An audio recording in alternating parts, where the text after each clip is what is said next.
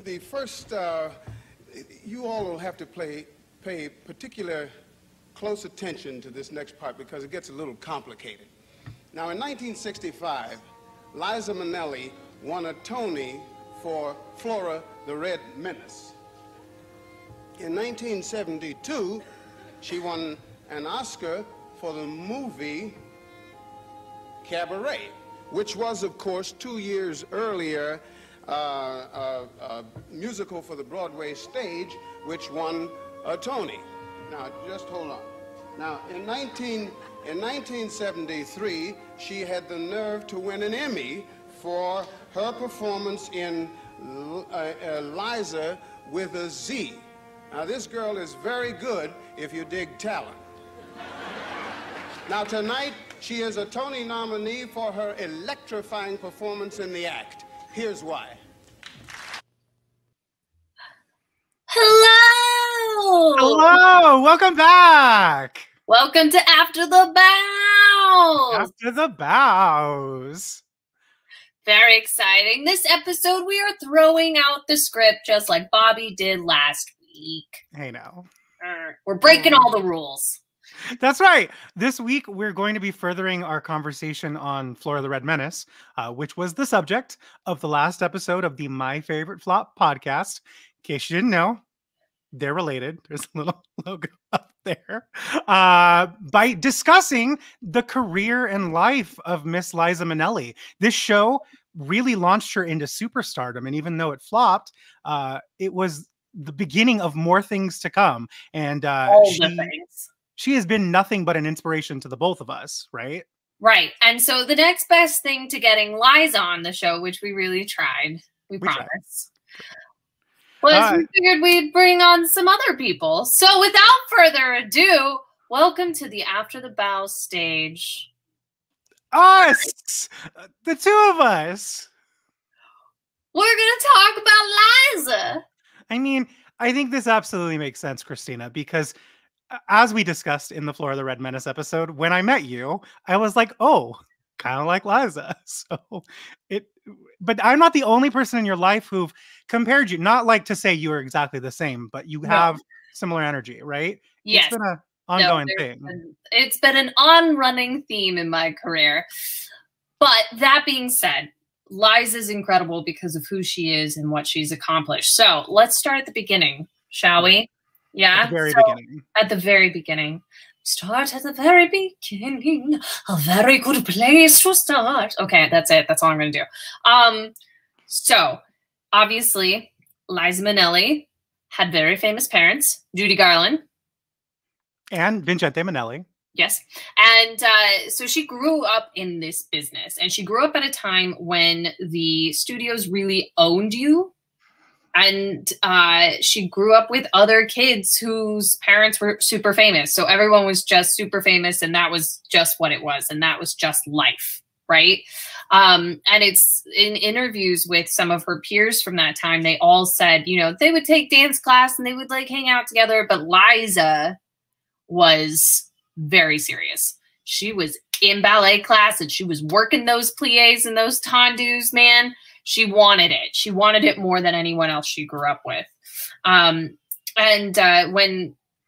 Judy and Vincent Minnelli split, she ended up moving around a lot. And she talks about how when she was moving around and going to new high schools, you know, every few months, she was very quiet as a kid. And so every time she was in a new school, she had to find a new way to survive. Is the way that she was saying it. Because as we all know, high school's rough for anyone, let alone a famous kid, let alone having to like change schools all the time. And towards the end of her high school career, she actually landed herself at the High School for Performing Arts in New York City, which so many amazing, wonderful, talented humans have come out of. And there's this amazing story that she tells, and Marvin Hamlish also tells it because they went to high school together. Funny story. Where she was really down. She was like, I'm not going to make it. Like, this isn't going to be, my dreams won't come true. This isn't going to happen for me. Right. And so they're on the subway and they're having this conversation. and Marvin Hamlish, and someone she calls Bobby, and I think it's Robert De Niro, because I'm pretty sure they also went to high school at the same time together, are in the train car, and they're like, we're going to make her feel better. So they start singing, you'll be swell, you'll be great, you're going to have the whole world on a plate. And they're like dancing up and down this the subway car. And then she said from that moment on, she knew she could never spit in the eye of fate again. And that was it. That's crazy. Her entire spirit animal changed in that moment, which I absolutely love. So we kind of mentioned this on the podcast, how she was like, I want to do this. And her parents were like, cool, go figure it out. We're not going to help. And like, she did. She went and she started out by doing regional stuff. And she almost right out the gate landed Louisa and the Fantastics tour with Elliot Gould. I mean, I had no idea he played El Gallo, but that completely makes sense. That's insane. It is insane. And you can actually, there's some stuff on YouTube, guys, which we'll post on the website, so you can go listen to her be Louisa, which is pretty spectacular. But from there, she ended up moving on into recording, because at the time, if you were a Broadway star, you also were a famous recording artist. So she tried out her first album, right, Bobby? Yeah. So she started in stock, and I love the story of when Liza talks about how she was inspired to go down the theater journey. Because like you said, she was a dancer. She saw Bye Bye Birdie, and she didn't want to play Kim McAfee, like I'm sure every other girl in the audience. She wanted to like do the telephone hour with everybody else. The telephone hour is spectacular. I do not blame her. Like, she wanted to be in the ensemble of that show, but the ensemble is not where she would live. Like you said, she did stock, and she recorded these albums on Capitol Records. There were a couple of them actually recorded before she even made her Broadway bow in Flora the Red Menace. Her second studio album, It Amazes Me, had a lot of pop standardy material. Capitol really wanted to give her an opportunity to make her way in the pop music charts, like so many people who had been on Broadway in the 50s and 60s had done. But it was, like we said in the podcast, right around that time when pop stars stopped being birthed from the Broadway stage, right? So her album didn't chart, her pop standard album, you know, it wasn't the hugest success, but people really enjoyed it. And she ended up doing Flora 1965. As we mentioned, the show opened. Let's talk about this for a second, right? She's 18 when she does Flora. But before that is when she's recording her first pop album. Like, and had already done the tour of the Fantastics. Like, and the fun fact that I found out yesterday, because I was watching Judy Garland interviews from before she passed away, and you know, trying to find tidbits of like what her mother thought of her daughter's like superstardom. And a fun little fact that I don't think a lot of people know is before she booked Flora, she was actually cast as Barbra Streisand's understudy in the original Broadway cast of Funny Girl. And the only reason she didn't do it is because they're like, yeah, she's not going to understudy. We're going to put her in a star. We're writing her a show, so she can't understudy you. So sorry. 19. Like, insane. It's pretty crazy. I mean, you can tell right out the gate that she's just got talent, and she's got that it factor that you can't teach, right? Oh gosh, absolutely. Yeah. Absolutely. And Flora gets her first Tony win. First nomination, first win to date, the youngest woman to win a Best Actress at the Tony Awards. Nobody younger has won that award. Younger people have won in the other acting categories, but nobody has officially won competitively to beat Liza Minnelli's record, which is kind of cool. That is cool. I mean, there's not as many opportunities for young leading ladies, are there?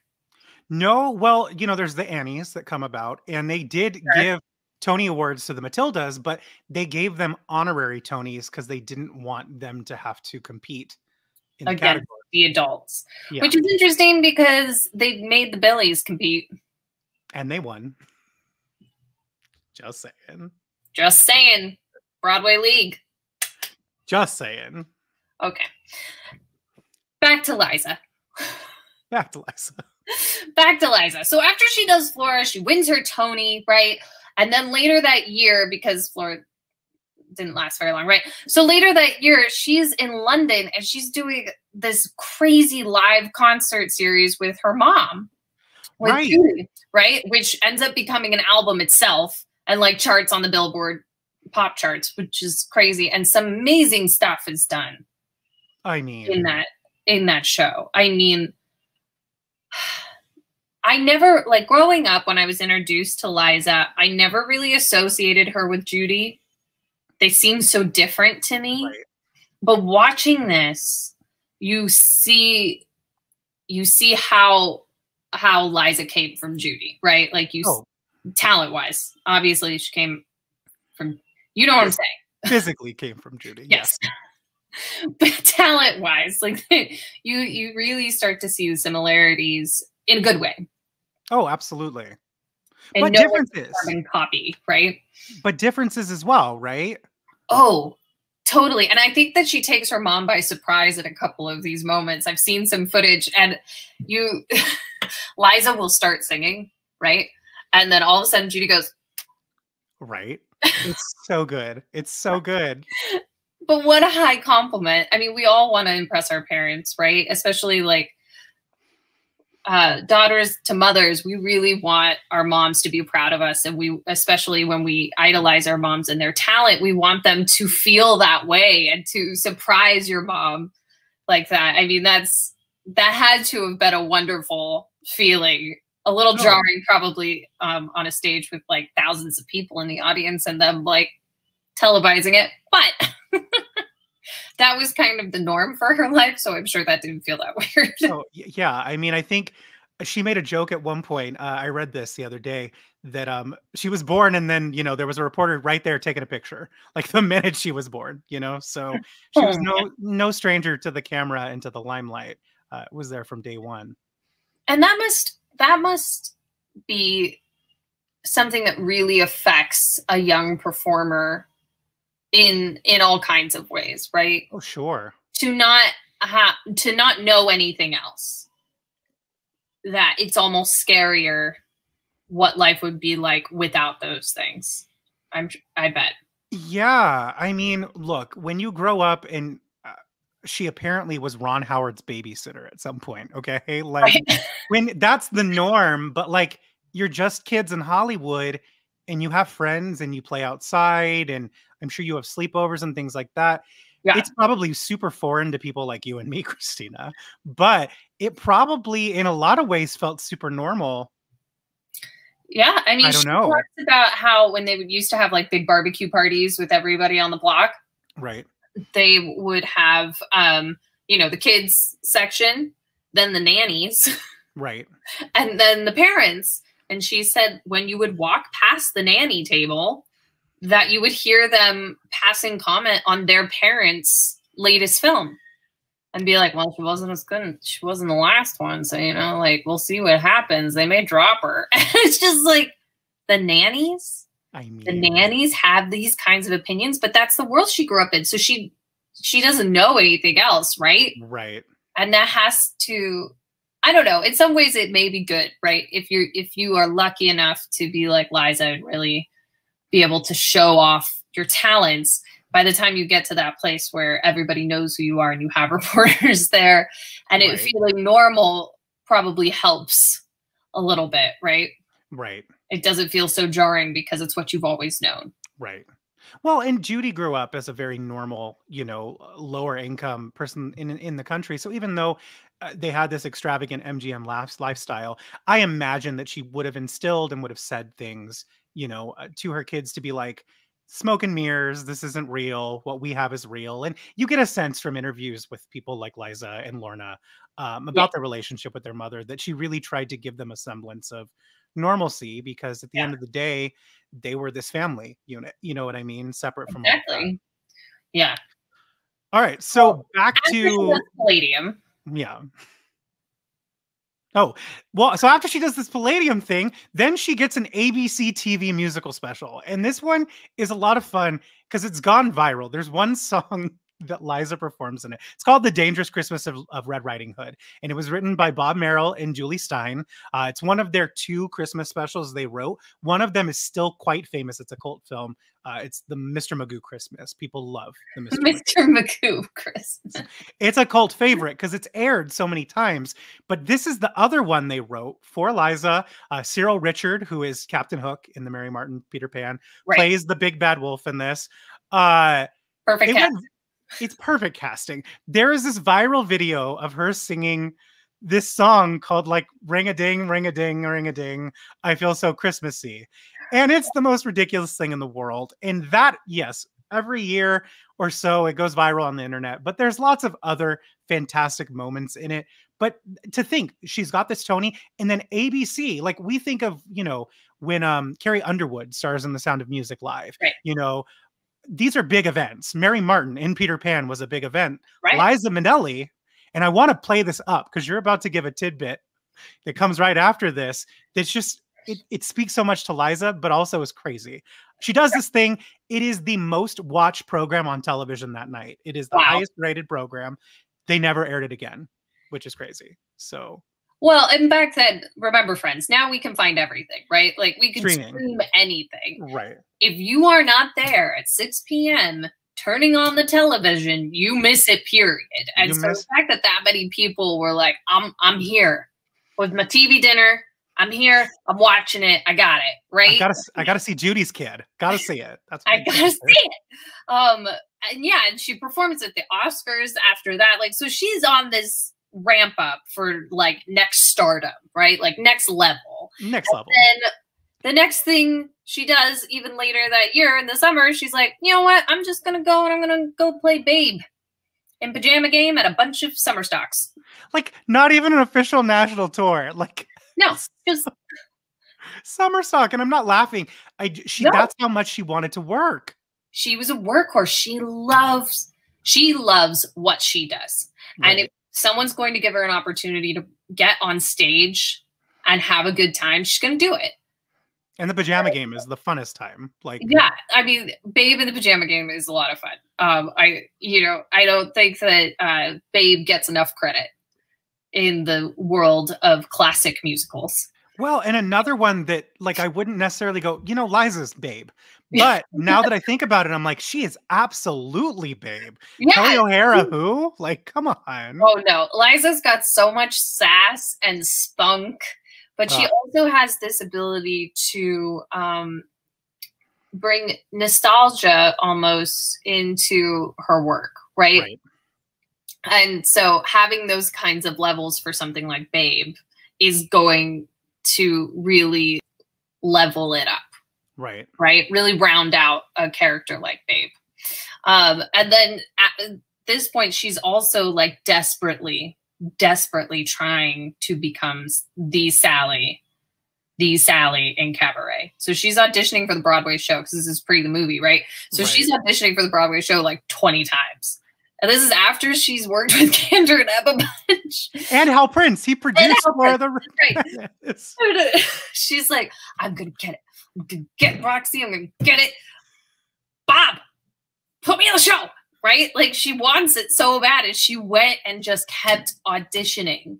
And I think this speaks volumes to her work ethic and to who she is as a worker. Right. Because so many people, you know, they're like, I'm offer only. Well, especially after a Tony Award. She has a Tony 20 times. She's like, nope, not taking no for an answer. Not taking no for an answer. You will see me. You will see me for this part. And let me tell you, I feel you, Liza. I have done the same thing with Sally. I have knocked down doors. I have yelled at people. I have made phone calls. I get it. I am with you. But she doesn't end up booking it, which is really, I'm sure, really sad for her. But she doesn't stop there. Like, she keeps trying. She'll put the songs in her shows. Oh, yeah. So she releases her 3rd studio album, which also fails to chart. This one's super interesting because this is when they try to start giving her pop songs. Like Sonny Bono wrote songs on this album. She starts appearing on, you know, she's always been appearing on these talk shows for several years now. But you see her start performing like Frank Mills from Hair, and you start seeing her do these like legitimate pop songs, and people are like, I don't know if we get it. But like you said, she starts incorporating the cabaret material into these TV performances. Yep. So Jill Hayworth might be doing it on Broadway, and Judi Dench might be doing it in the West End. Liza's doing it on national television. Smart girl. Yeah. Smart girl. She's like, you will see me as Sally. Sally Bowles.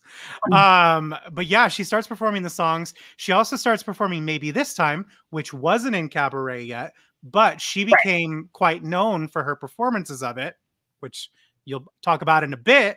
But then she's like, I really want to get serious about movies. You know, her mother's a big movie star. Her dad is a famous film director. And she read this book called The Sterile Cuckoo that she really liked. And she told her father, you know, if they ever make a movie of this, I really would like to star as Pookie, the female lead in this. Right. And her and her mother were like, okay, I don't know if they're going to make this into a movie. But then they announced it. And she said to her dad, she's like, can you get me an audition? And he actually knew the people working on the film. I think he invited them to the house and was like, hey, the kid wants to do it. And she auditioned and she got it. And not only did she get it, which this movie is, if you've never seen it, you need to see it because it's really ahead of its time. Like, it's not of the age that it came out of. No, and this is like a movie that I could imagine if it had been made, you know, 5-6 years ago, like an Emma Stone or a Daisy Ridley starring in. Like, this is a young, quirky, slightly insane person. And there's a famous 5-minute scene on a phone call where you see Liza just completely break down on this phone call with her partner in the film. And a lot of people feel it's that one scene that got her her first Oscar nomination for The Sterile Cuckoo. I am not surprised because it is rare that you have any on camera where the director will just allow a one shot, like just a single stilled one shot for 5 minutes on the same character with no one else in the shot. It is a masterclass in acting. Oh, it's absolutely beautiful. Absolutely beautiful. And the thing is every woman, no matter what generation you are from, understands that moment. Oh gosh, it's heartbreaking. It is. It's heartbreaking, and it's not about her being insane, right? Like, I know that that's kind of the premise of the film where she goes a little cuckoo, but that moment is genuine, and it has nothing to do with mental illness. It has everything to do with just wanting to be loved by the man you love.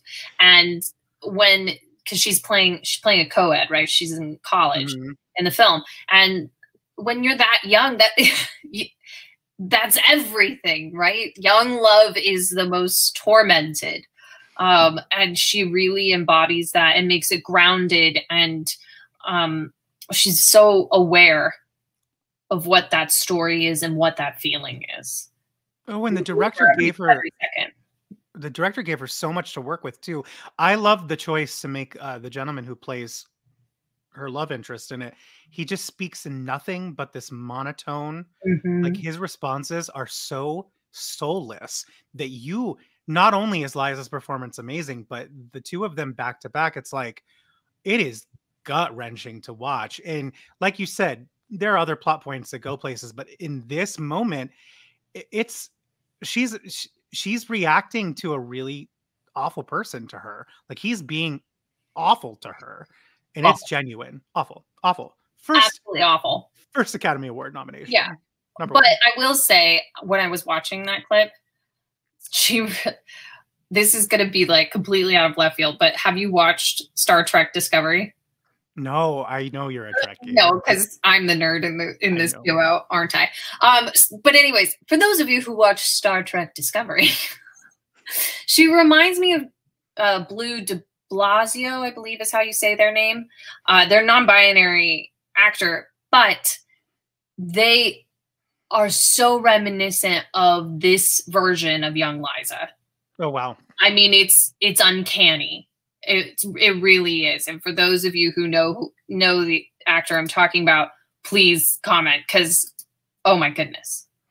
I have to watch it now. Yeah. Now, well, I mean, you probably won't like it, but go look her up or look them up on IMDb, and you'll see what I'm talking about. Right. But anyway, so she gets her first Oscar nom, BAFTA nom, and Golden Globe nom for The Cuckoo, The Sterile Cuckoo. It's a big thing. Well, that's a lot, right? Now, Liza obviously has a very addictive personality to work, right? She is a workhorse. She comes from that age where you just say yes, because why not? There's a reason not to, right? She sings a song about that too. Yeah, just say yes. And it's just like, if anyone has learned anything about Elton John over the last couple of years, especially with the movie that's come out and his recent autobiography, which is absolutely stunning. But he's the same way. He just kept writing because that's what he knew. He was a session musician, right? And that's just what you do. You just keep working because they love it.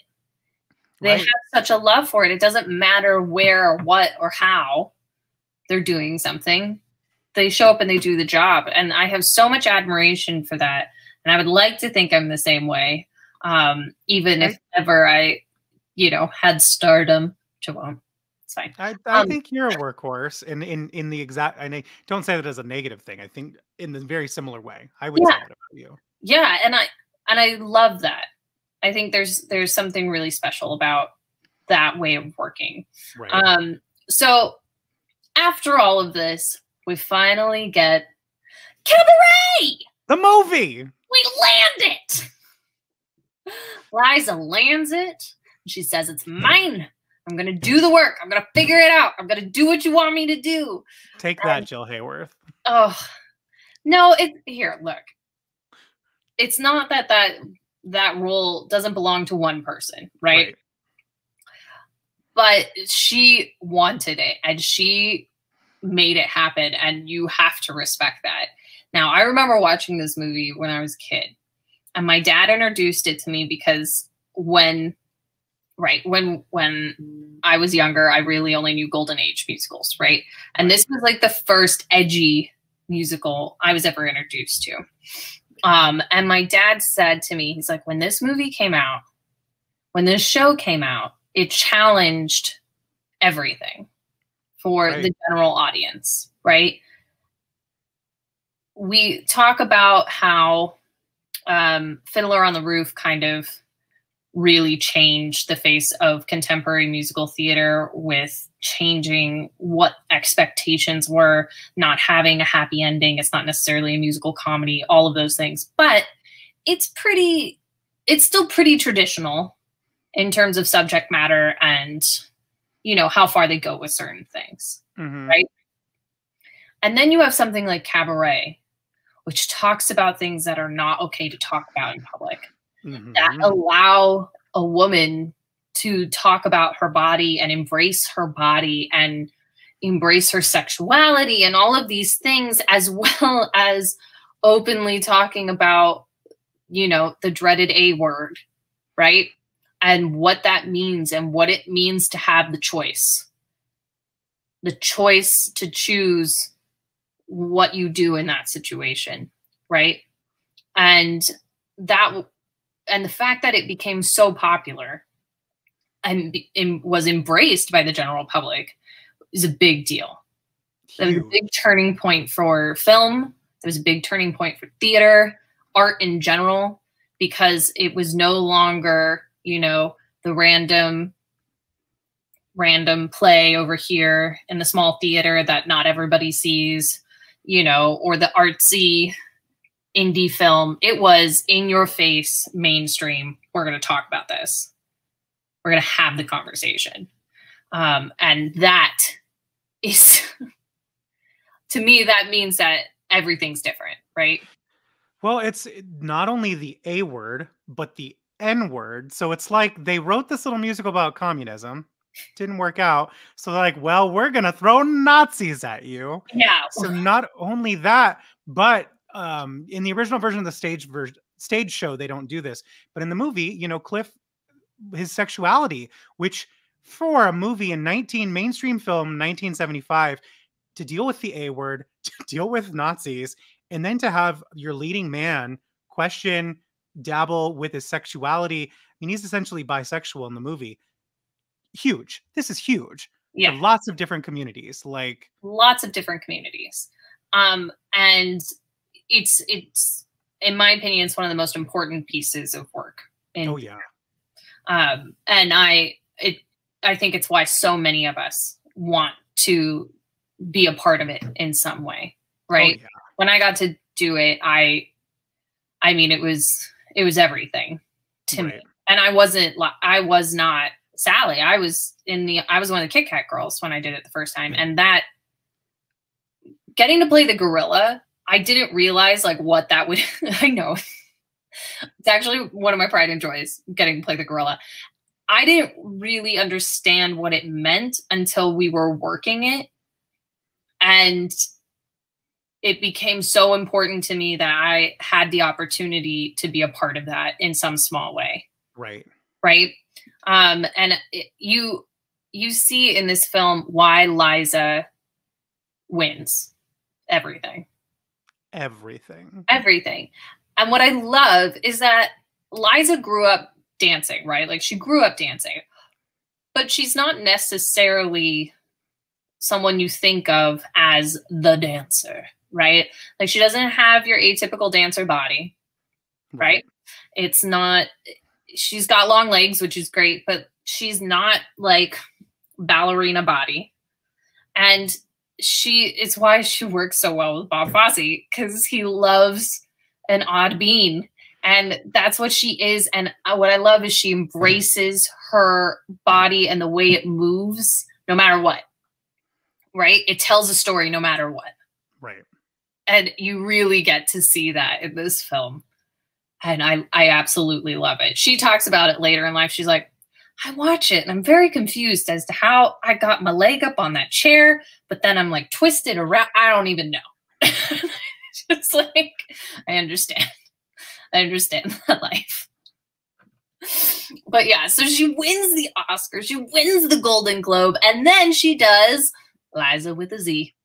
Beast on My Heart. This is like, I mean, this is, they claim it's the first real live television for concert. I mean, I don't know concert for television. Oh, okay. Like, I guess that makes sense. Yeah. Built specifically as this live event. Like it wasn't a pre-existing thing. I don't know. It is just, it's everything. And you're talking about it. So go. No, it's okay. We both need to talk about this one because we both absolutely love it. I mean, we all know my personal favorite is Ring Them Bells. Obviously.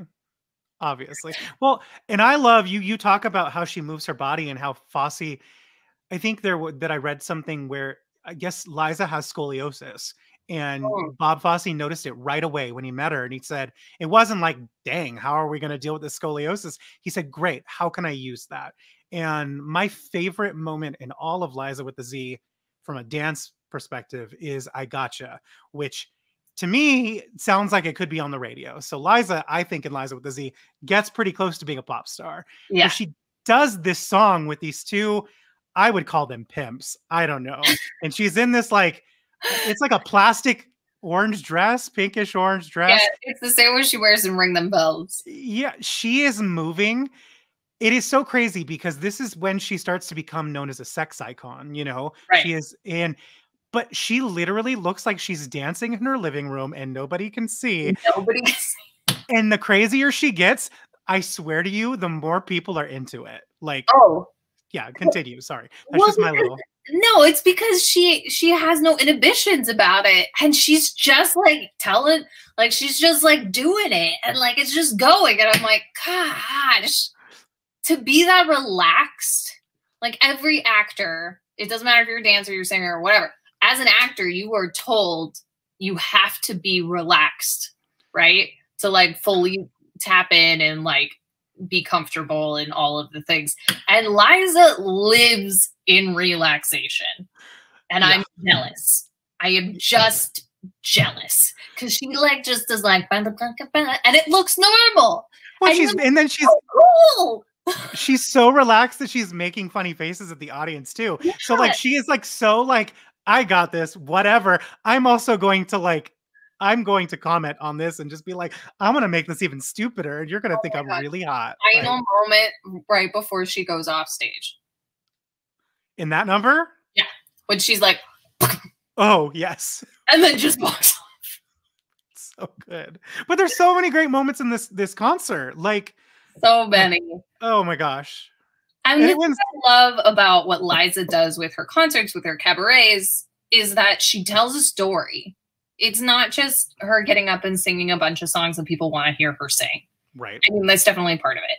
But she's like, okay, if I'm going to do this, how do we make it a story? What's the story we're telling? Why do we do these songs? Why do we do these numbers? And that is something that I have a lot of admiration for, and something that I strive to do with every cabaret that I put together. Right. Is that I need to tell a story. So that doesn't mean I sing the song that everyone wants to hear. I find the music and the pieces that tell the story that I'm trying to tell. Right. And I love that about how she works with her concerts, and it's definitely unique. Not everybody does that. And she does it with such ease. I mean, I guess it helps when you have people like Kander and Ebb just like writing you music for your cabaret. I mean, but so if any composers want to help me out, you let me know. Looking for them. Oh my goodness. So she does this, right? And she wins an Emmy for this. So I think the same year as Chicago. So she wins her Oscar, her BAFTA, Cabaret. her Golden Globe. Yes, sorry. I got to Chicago yet. Next. Cabaret. She wins all these awards, and she wins the Emmy for Liza with the Z. It's huge. And she goes off into concert land. But then in 1975, Bob Fosse, her buddy, now they're buddies. Bobby. She calls him Bobby. That's why when you were saying the Bobby, I'm like, is it Fosse? No, they didn't go to high school together. No, I think it's Robert De Niro. I think it is. Based on the research I was doing, I believe it's Robert De Niro. I'm not right. I'm pretty positive as well. But she calls Bob Fosse Bobby as well. They're working on Chicago, and Gwen gets sick. Gwen Verdon gets sick. Ugh. And they're like, what are we going to do? And they call up Liza, friend to Fosse, Gwen, John Kander, and Fred Ebb. And they're like, hey, can you do this? And she learns the role in 2 days, Kristina.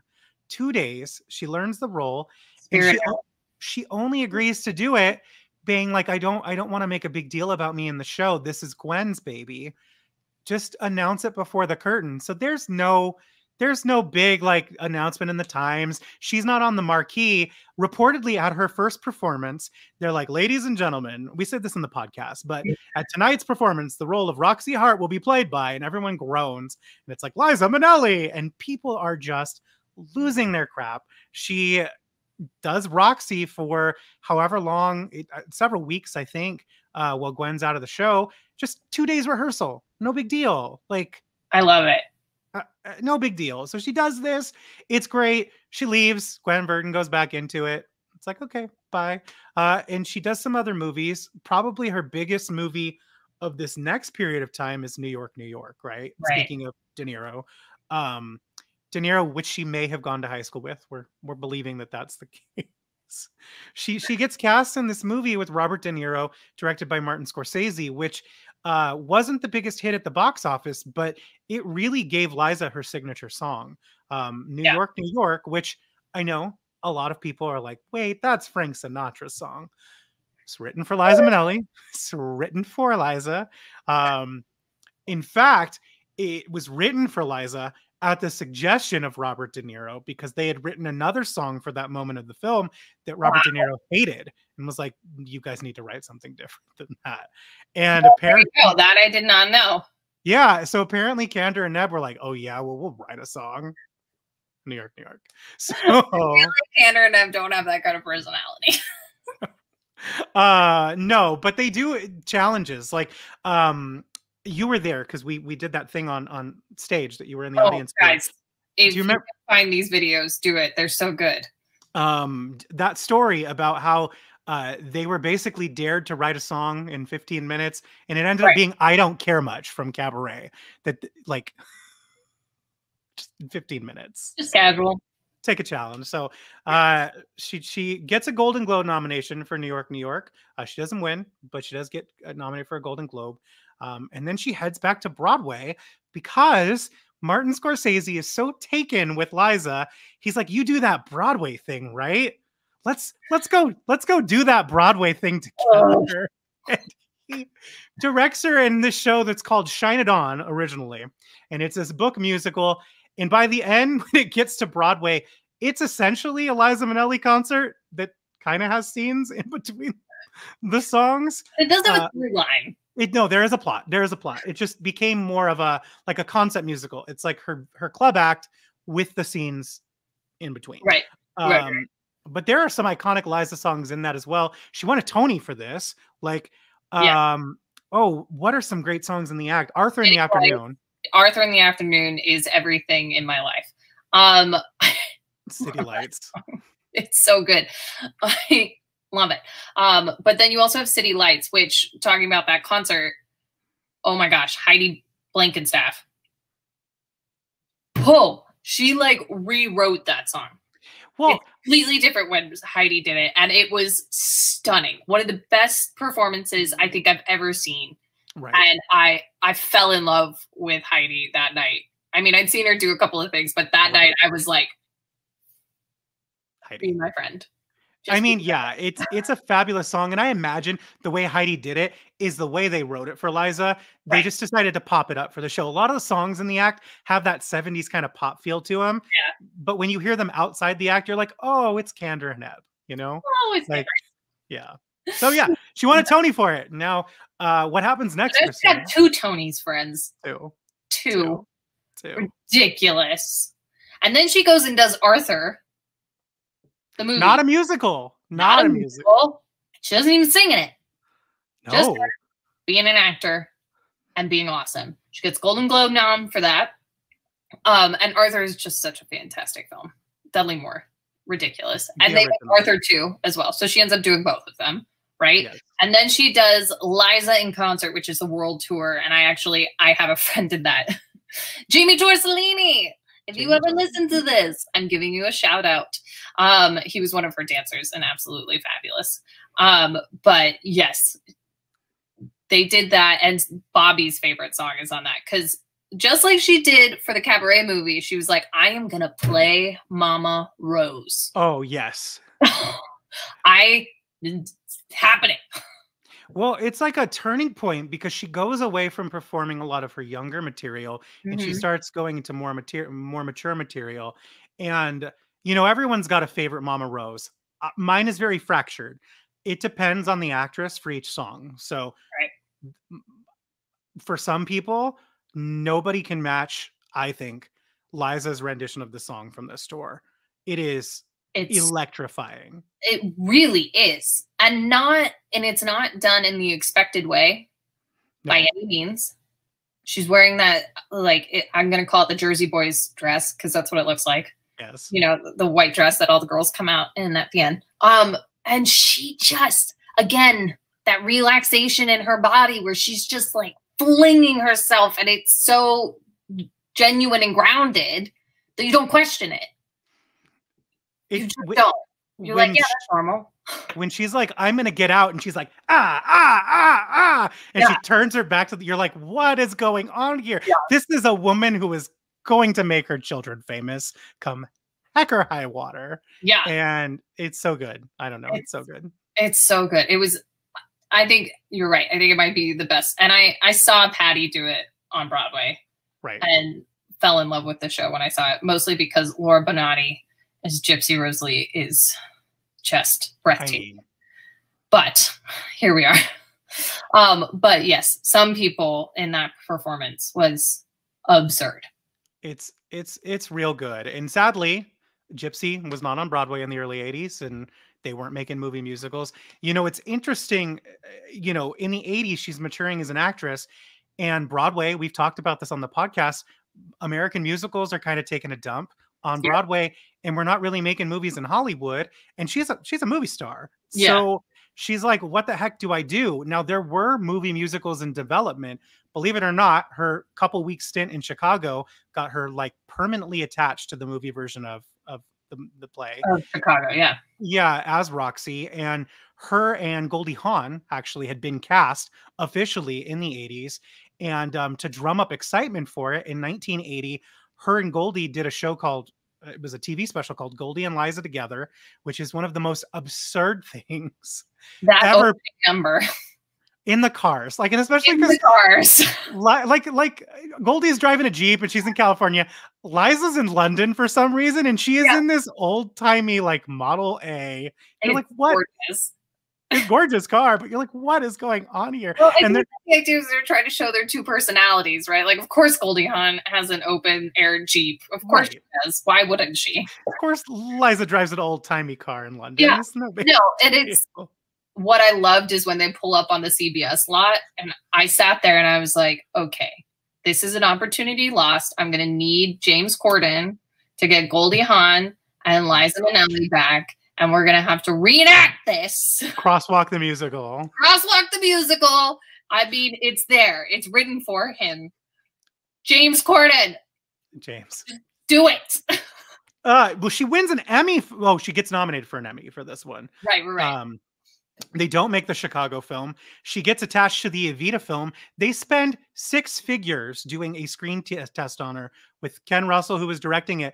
They spend 6 figures. They fly her out to London. They film scenes from the movie with her done up as Eva Perón. Right. And then the director gets fired and doesn't get paid for 15 more years. So obviously she ages out, but lost opportunity.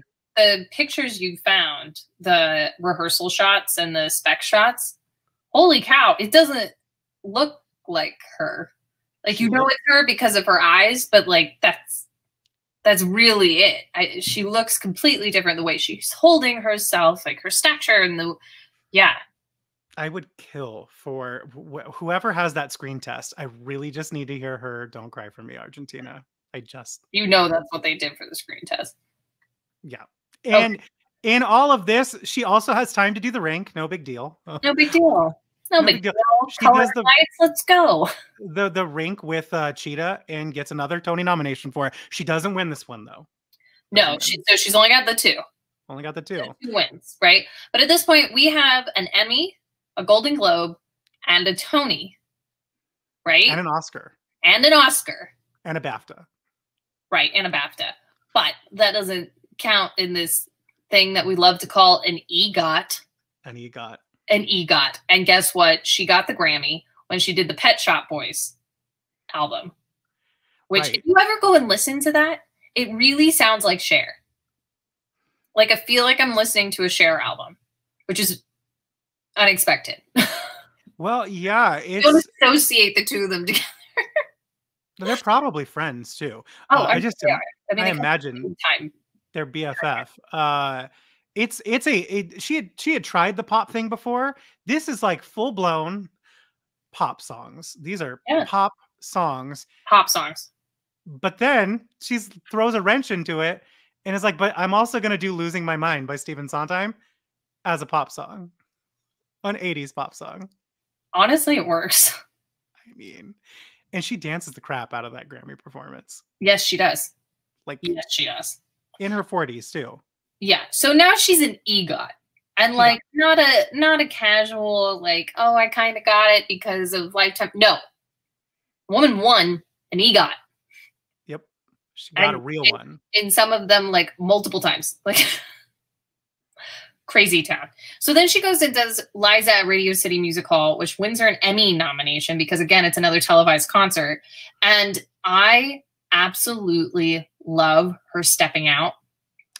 Oh my gosh. Performance in this, because that woman brings on every dancer of a certain age and certain body type, and they are all on stage. There's like 20 of them, and they tap their little patoots off. Oh my gosh. It's like watching 42nd Street all over again.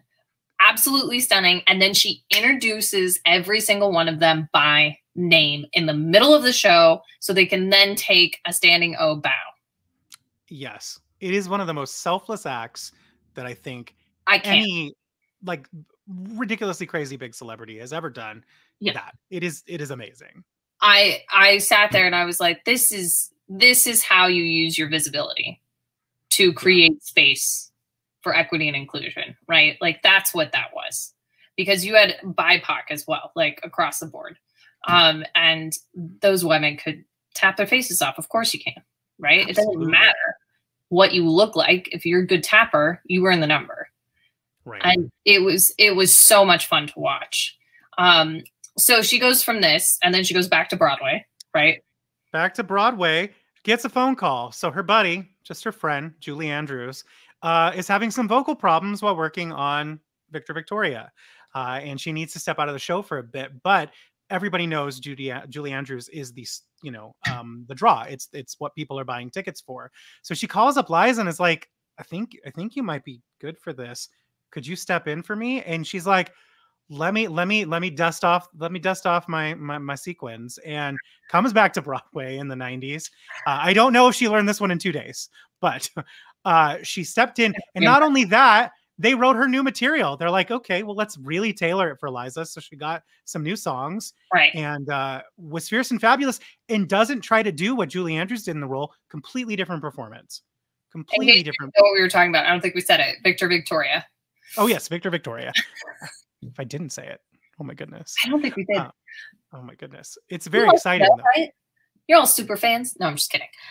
So yeah, she does Victor Victoria, which is such a fascinating role. And I bet she was just, because Julie Andrews in it is surprising, right?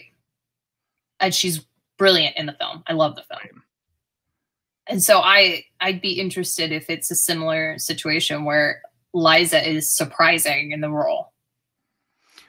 Yeah, I imagine. I mean, the role is really tailor-made for Liza. I think that the theme of what the show talks about and a lot of the material, range-wise, I think it's a different place than maybe where Julie Andrews sang it. So that I think may have been a surprising thing. But I think we buy the idea of Liza being this performer and I don't know. It kind of speaks to her sensibilities, doesn't it? It totally does. It does, but it's there's this other kind. It's like the Evita thing. Like she would have to hold herself differently in a different. It's not her normal Liza. Right. It's like it's a different embodiment of a character. But she goes from this and then she goes and becomes a TV star. Oh yes. Arrested Development. Hi. Which is crazy because she had done TV like guest spot appearances and had done a lot of TV appearances on talk shows and things like that. She gets a call because they needed a Lucille too. I love Arrested Development. I know it's not Christina's most favorite thing on the planet, but it has its cult group of fans. I happen to be one of them. Yeah. But for Lucille too, they had been working on this show, which Ron Howard was one of the producers of, and they're like, babysitter. Well, that's the eventual connection. They write this role for Lucille too, and they're like, "Who are you imagining?" They're like, "Oh, we would love to get someone like Liza Minnelli." And Ron Howard's like, "Oh, let me give her a call. She used to be my babysitter." And he's like, "Hey, Liza, do you want to be on a TV show?" And she's like, "I've always wanted to do that." And so she's Lucille too, and she is brilliant on the show. The relationship she has with oh gosh, what's his name? Who plays Buster? You don't watch the show. He was also on Veep. Are you a Veep fan? I don't have HBO. Tony Hale, who is in all the things now. The two of them, because they're romantically involved with each other, kind of, sort of. Yeah, it's a thing. She's brilliant in it. I don't think she was nominated for any awards for it, other than I think they did at least once get nominated for one of those ensemble Emmys for the piece. But yeah, people love her in that. Like, it's a big surprise. Like, look at her on this quirky TV show, Right. And then she gets another Grammy win. It's no big deal. Just no big deal, because they're like, we never gave a Grammy to Cabaret because previously Grammys were not, cast recordings were not allowed to be up for Grammys. Right. Now that's all changed. Obviously, we know Hamilton, won the Grammy. Several other cast albums have won Grammys as well. And so she retrospectively wins for the soundtrack to Cabaret the movie. Right. which is crazy. And then she goes off and does Liza at the Palace, which is quite possibly one of the most famous things she's ever done.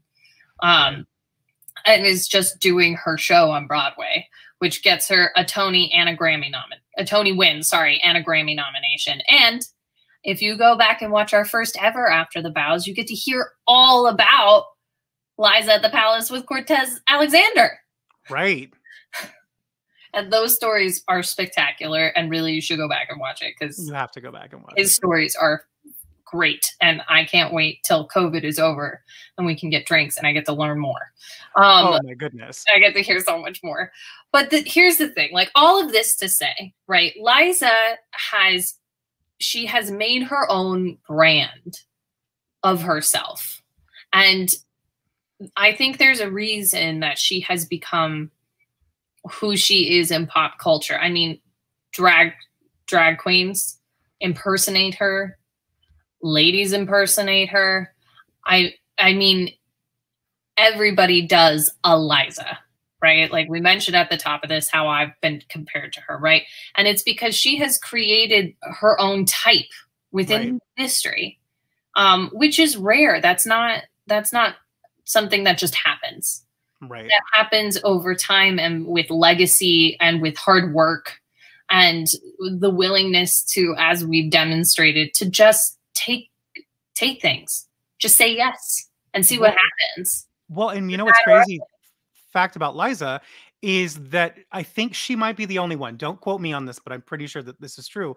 I think she's the only child of Oscar-winning parents to actually have two Oscar-winning parents to have their own Oscar themselves.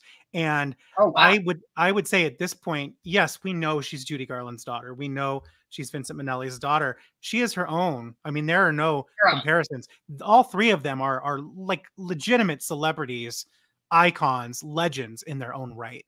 Like that's rare. That is rare thing. Yeah, it is. And I think there's something to be said for someone who has brought so much joy and inspiration. I mean, you talked about with me before about how Meryl Streep used to call on inspiration from Liza when she used to watch her on Broadway at the beginning of her career, right?